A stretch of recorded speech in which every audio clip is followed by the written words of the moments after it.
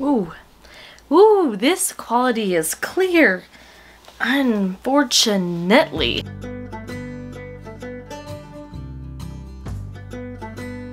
Okay, hi. So, I thought, I should probably put on makeup before this video, but I'm gonna be real with y'all. I don't feel like it. Because we're about to go annihilate Barnes & Noble. So that means I have to wear a mask anyways. I don't feel like it. I don't feel like putting on makeup to put a mask over it just for this clip. Could I film this clip in yes, I could film it afterwards, but we're already here. And this is the chaos you unfortunately signed up for. Yes, you can smash that unsub button. I totally get it. But hear me out. So Barnes & Noble is having a half off all hardcovers in-store sale. Yesterday we had just driven for 4.5 hours, and by we I mean me, because I'm a control freak and I could not be the passenger. Y'all could have guessed that. And now we're here, now we're home, and it's the last day of it. I want to go, I'm excited. We're gonna go check out 2 Barnes & Noble, one that's in a bigger city and then one that's on the outskirts of a bigger city. Maybe we'll do more than 2, I don't know. But ignore the book haul that's next to me. Don't worry about that. That's coming. That's being filmed probably, shoot, where's my time? It is 1:38 right now. It may be filmed today. I really don't know. Probably not though, because this camera is my backup camera. I know it's a better camera, but I don't like it for filming right now currently, because when I get home from work it's like 4 or 5 and the light is awful because it's winter time. So we're on the backup, which means that it's got a better mic. I know some of y'all enjoy that, so that's nice, I guess. I don't really care about that, but I'm glad that that is a thing that some of you enjoy. And now you can enjoy it for this video. And this video alone. Before we go venture on to this adventure, what a poet. What a way with words I have. Let's thank the sponsor of today's video, and that would be Dossier. So I have worked with Dossier before. They are a brand that I very, very, very much love and adore. I love the scents that I have from them. I have quite a few more that they have sent me, so I will show you a few as I go over who they are if you do not already know about them. But Dossier reproduces high-end classic luxury scents at a fraction of the price, keeping the exact same high quality by cutting all the expenses in the infamous brand tax. Any scent with Dossier is $39, while designer scents range from $50 up to $280 in retail. They have an awesome risk-free system allowing y'all to try the perfumes before committing to them. So if you decide to return the scent, they offer a standard 30-day return period with no questions asked. Dossier has a welcome offer up to 20% on the website, but if this is your first time, you can get 30% off with my code and all the information, which I will leave on screen, linked down below as always for you guys to utilize. Check them out. Let me know what scents you decide to grab. I will leave down there a few of my favorites that I've been loving, the one that my partner has been loving, and you can check those out as well if you would like to. But yeah, thank you so much to Dossier for sponsoring today's video. Remember to use code OliviaReadsALatte10 to get that extra percentage off of your first order. And without further ado, let's go spend money on books that I said I wasn't gonna do, but it's 2021. Last week, we gotta go out with a bang, and it's gonna be a bang to this bank account, so let's just go. Are you ready to go? Are you, hey, don't point out all those books I'm unhauling. Just think of all the books you can get. Do you want some fish books? Yeah? You do? Oh, I hear the purrs. You want some fish books? Okay, I get you one. Don't even worry about it. Don't worry.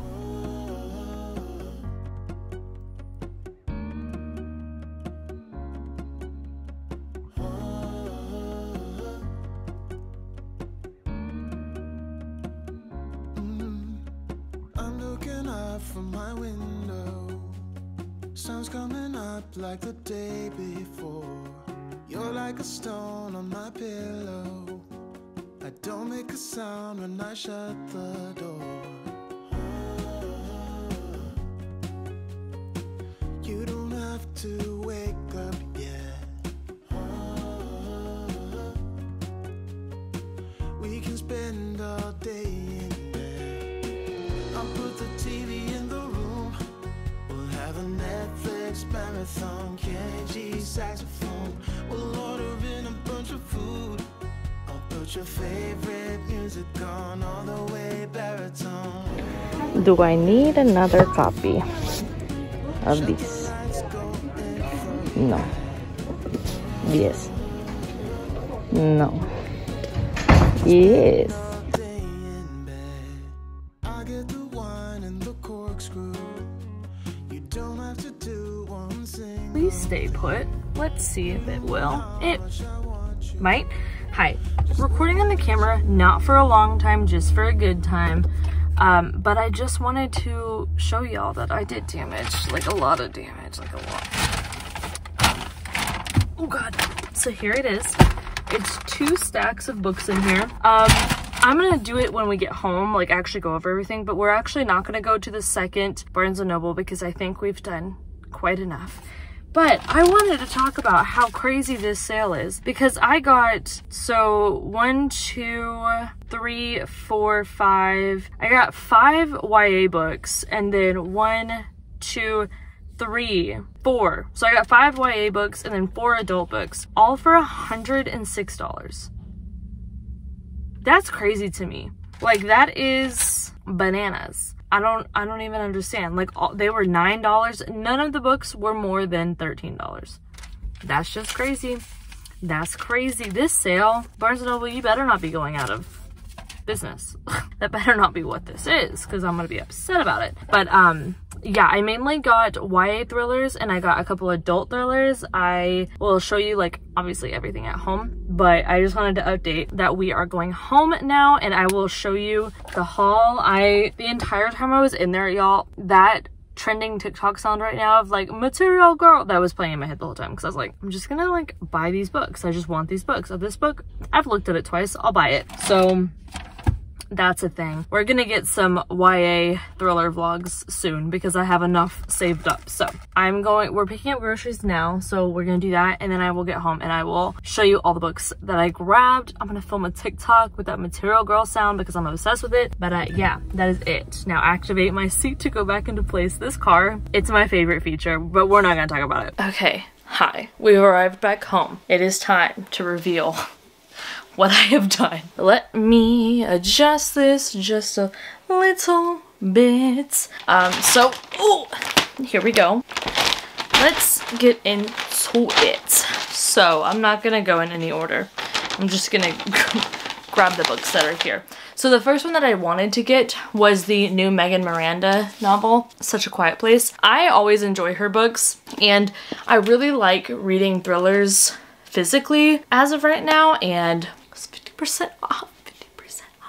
So I had to get this one, and oh my god, I'm so glad that I did get this because it has like a matte, it's like a matte but almost rougher than matte texture, and then like her name is, instead of in like raised, it's indented, and then like the tree line has some texture to it. I don't know, it's just so cool. But I've always enjoyed Megan Miranda's books. Typically these are domestic thrillers, so that's what I'm going to assume that this is gonna be. And the top it says, oh boy, does Miranda ever know how to write a twisty-turny ending or two or more. And that is one thing that I've enjoyed about her books, is like it just keeps going and it keeps being more reveals. And so I actually got another one of her books, which is The Girl from Widow Hills, and again, she just gets like really nice covers because I love a textured cover. I am a child, you can very easily please me, apparently, but I love that. So I think what I might do is get these two and then maybe grab another one of her books. I know I own quite a few, or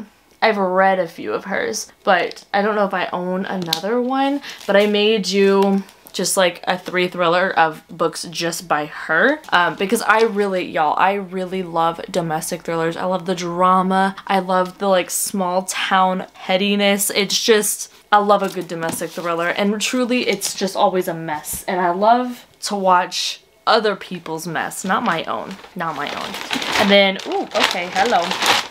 I think that is all I have for, oh no, This one was in the horror section, but I don't know if it's adult or not. I'm gonna guess based on it being published by Tor that it is, but I got Summer Suns. I love the Southern Gothic vibe of books like this. I have seen people relate it to the Raven Boys. I do not go really into books thinking that they're gonna be the elements that I love in the Raven Boys are gonna be in here, because the Raven Boys is such a strange series that I don't know if it could be redone or like even something similar to it. So I like to go in knowing that the atmosphere of books is similar. And when you pitch that it's like a Southern Gothic book, I just assume that means the atmosphere, so we're set in the South and then it's got Gothic elements. So technically the Raven Boys has that, but that's quite a broad stroke, so I don't think that I'll be let down in the way that I have seen multiple other people who loved the Raven Boys and the Raven cycle as a whole were let down by this book because it was like nothing like it, which honestly, what exactly is the Raven Boys really about? If you could give me a true summary and synopsis, I'd be intrigued, because I guarantee the next person will give you a whole different one, because I swear to God, that plot is non-existent, but those characters are magnifique. But I'm excited for this one because Southern Gothic is queer. Love it. Then for YA, I got only one YA fantasy, I think. We're proud.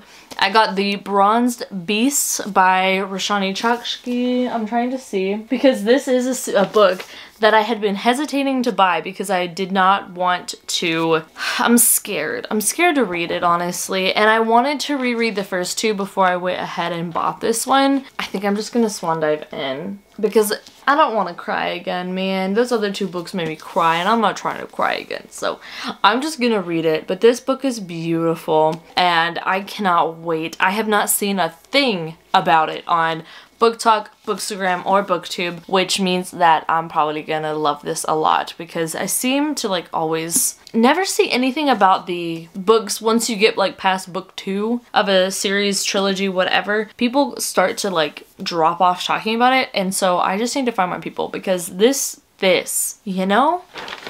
Next up, I got the Nobleman's Guide to Scandal and Shipwrecks. I wanted to read this one. This is actually a lot bigger than I thought it'd be. It's over 500 pages, which is pretty cool to me. I don't know what the plot is regarding this, but I did see that the OG like characters from the first books are in it, which is good. I wanted to read it though because this is the only series that I've ever seen epilepsy like truly represented properly and well, and I have epilepsy. I've talked about that before, but I've never seen it shown, especially in a historical setting, in a way that wasn't just like cringe and weird to read about, and just like, I mean, to be fair, ew, like when I have a seizure, ew, but I don't want it to like also be, I don't know. I feel like people just, for some reason, every book that I've ever read epilepsy in, they just throw it in there because they're like, I don't know. And I mean, me neither. Neither does my brain. That's why we have problems when we short circuit. But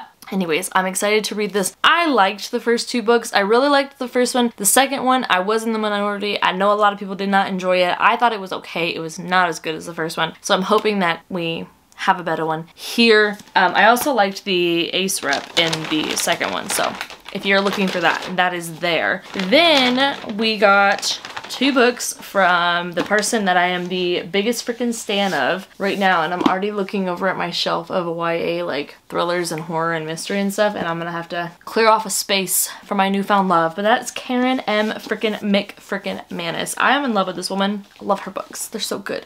So I got The Cousins because that sounds questionable at best. Very Cassandra Clare already. And then You'll Be the Death of Me. I don't know the plot of either of these. I don't care. Honestly, she has already become a auto-buy author for me because I love, God, I don't even know what it was. Why did I just blank? Like, I could see it in my mind. It's a white cover. It's already a TV show, but oh, it's on the cover right here. I totally didn't have to cheat. I already remembered that from my brain cells. Brain cell, let's be realistic. But One of Us is Lying. It's the first book that I read by her. And then One of Us is Next is on my bedside table because that one is next. And then I want to read these. So I'm thinking, again, this is already a good like little set for a reading vlog, so I may do that. But oh, man, I just love when YA thrillers are done perfectly, where they still bring in the cute, like, has me giggling and shit type of feeling that young adult contemporary has, but then also, like, you know, murder and mayhem. And it's just such a delicate balance. And Karen, the only Karen I like, she does, well, I do like Karen Kilgariff too, I'll say that. So I only like 2 Karens, and this one is one of them, and I am excited to read these books. And then I have 2 more left. The first one I got is called That Weekend, and it's by Kara Thomas. I got this because I loved The Cheerleaders. If you have not read The Cheerleaders, that is a YA thriller that had me shook, shaken, and stirred. It was so freaking good. You need to read it. And freaking Karen McFreaking-Manis said she liked it. Actually, she said it was deliciously twisted, which I don't love that phrasing, so I'm gonna ignore it, but I'm excited to read this. I think that would be another good, like, pairing for a reading vlog. It is a YA book club exclusive edition. Don't know what it means, don't particularly care, because it's not gonna make a difference because I took the sticker off, but it came off and it looks nice. And then the last thing that I got is because it is another, it gives me the vibes of Southern Gothic, but it is Dark and Shallow Lies. First of all, this cover is beautiful. I saw this the last time I went to Barnes & Noble, and I just stuck that shopping trip in like a vlog or whatever because I didn't really do this. I never do this. This is why I wish Barnes & Noble would have more sales like this, because you know how Bath & Body Works Day has Candle Day? Barnes & Noble, hear me out. What if you have Book Day? And like you just have a sale just like this every year? I would single-handedly keep you in order, in work. You would have a job because I would spend all of my money that I make at my job for you. But this is set in Louisiana, which is my favorite setting of any books of life. We can discuss it at a later date. I don't know. I really don't know. But apparently some mysterious stranger emerges from the bayou, and I was like, here you go. And I gave it to my partner to put on the stack of we will be buying these, because even just the cover is honestly beautiful, but the little blurb, in this town magic runs deep, but secrets run deeper. I just love Southern set magical books, and if you're gonna put it in Louisiana, even better. Like, I'm just excited. I'm excited for this. So yeah, those are all the books that I got. I got a lot, man. Oh God. I don't even know if I can hold all of these up. Do I need to? Is that something that I mean, I'm gonna try, because why not? I mean, all of these. I got all of these for $100. And they're all paperbacks. What? No, they're not. I looked directly at them and said they're all paperbacks. That's not even kind of remotely true. These are hardbacks, and they would hurt a lot if they fell into me. So, thank you, Jake. I agree. Oh God. So yeah, I hope you guys got to go to this sale. If you didn't, you can just live vicariously through my poor decision making. And yeah, I'm just gonna hold these now because honestly I'm fearful to put them down. Thank you so much for watching. You should definitely put the shopping bag emoji for the emoji of the day. Thank you once again to Dossier for sponsoring today's video. Make sure that you use my code Olivia Reads a Latte 10 at checkout to get that extra percentage off. I'll link it all down below as usual. And yeah, thank you so much for watching. I hope you're having a wonderful morning, afternoon, or night, wherever you are. I'll catch you in the comments down below and in my next video. Bye! I know it's nothing new, but it's so good to see you.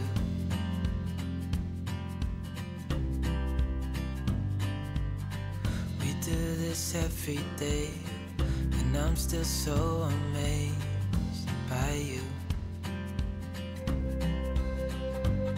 So hold me tight through the night.